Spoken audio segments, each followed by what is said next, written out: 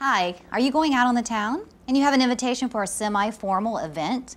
I am Wendi Braswell, Style and Beauty Coach. I'm here today to show you how to get prepared for that semi-formal event.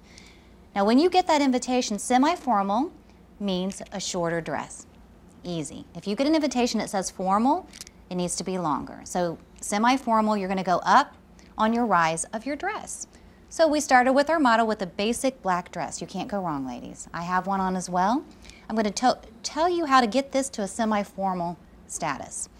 It's all about the accessories, ladies. And when you have a black dress, you don't have to wear black shoes. Put a metallic, put a little bit of shimmer. So that's the first place we're going to start, was with her shoes. I love these. I love sparkle. Her dress is plain. It's simple. So we add in a little embellishment on her shoe, a little bit of rhinestones. The heel's not so high so she can do some dancing. So that's a great place to start for your semi-formal. Instantly it takes it up because you have a little bit of sparkle on her feet.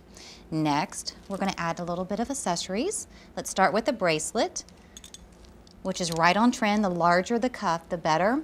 This one has some sheen, a little bit of embellishment, a little bit, it looks like jewels. So instantly that takes this simple black dress up to semi-formal status. Next, we're going to add the necklace.